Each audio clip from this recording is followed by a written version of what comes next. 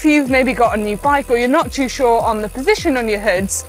a lot of pros will take their bike out for a spin without handlebar tape, Allen keys in their back pocket, ride for